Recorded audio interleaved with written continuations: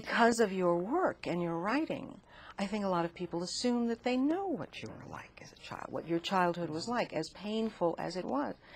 Do they really know what your childhood was like, what Maya was like as a child? Well, they would have to, I think, have been violated, have been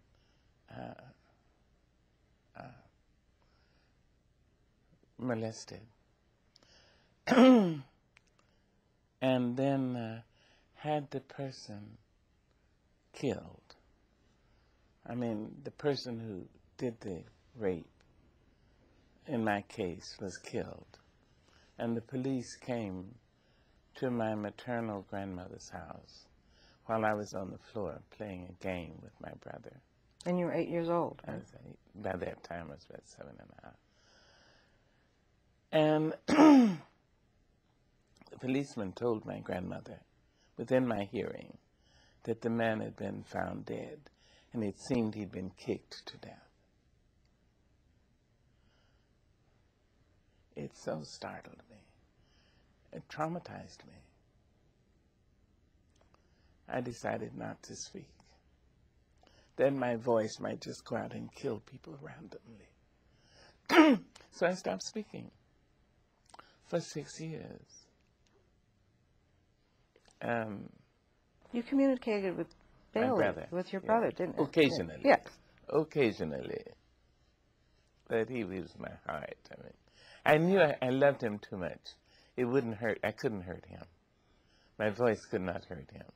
But even with him, I was, oft times, months would go by, and I wouldn't speak. But some years passed, years and years. I wrote all the time. And why? Why did you write? Well, because I read.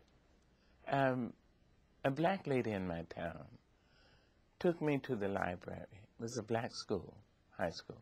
I mean, the school was from there was no kindergarten, 6th grade to the 10th or 11th. She took me there, took me to the library, and she said, I want you to read all the books in this place.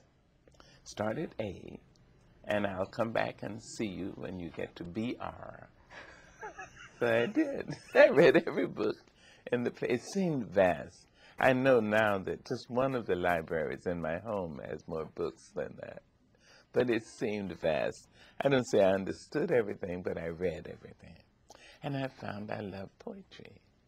And I loved the poetry in the church. I loved to hear, I still do, to hear black ministers speak in that imagery and that melodic, mellifluous cadence and rhythm. I'm still enchanted all these years later. So you read all of those books? I read everything, yes. And then Mrs. Flowers, her name was, had some contact with the white school.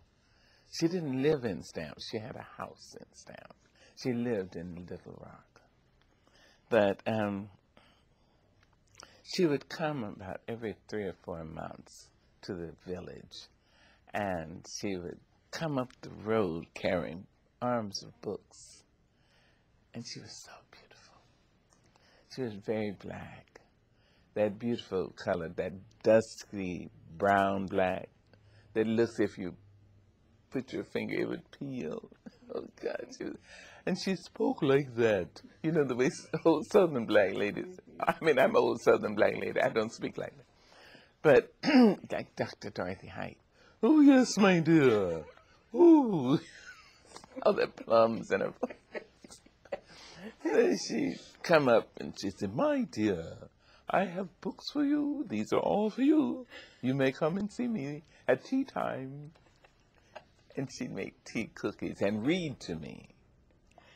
So I just read everything and wrote poetry, voluminous albums and journals. The worst poetry east of the Rockies. But I wrote it.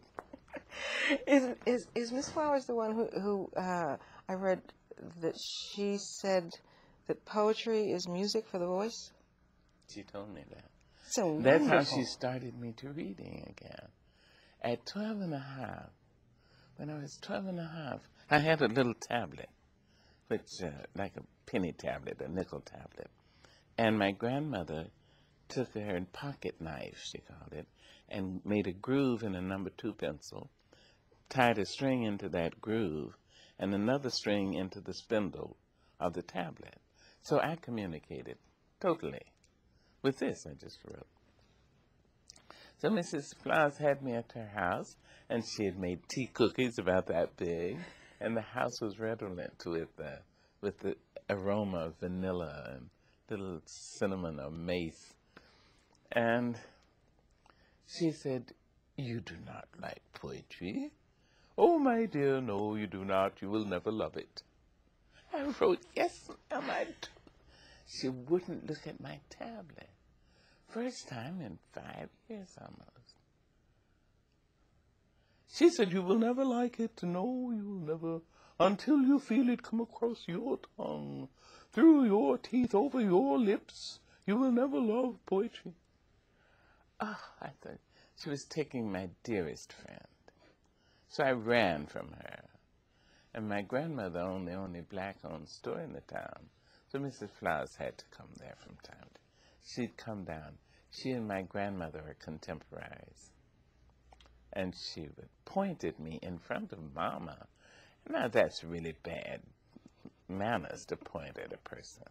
You know, black people say, "Don't put your finger in my face." I can take many things, but don't. She pointed at me in front of Mama. Who I thought was God, really. She said, "You'll never like it. Never, never, never, never, never, no." She harassed me for about 6 months. And finally, I went under the house to see if I could sustain, because even talking to Bailey, I would just say something, little bitty things. I had voice. I had left my voice. My voice hadn't left me.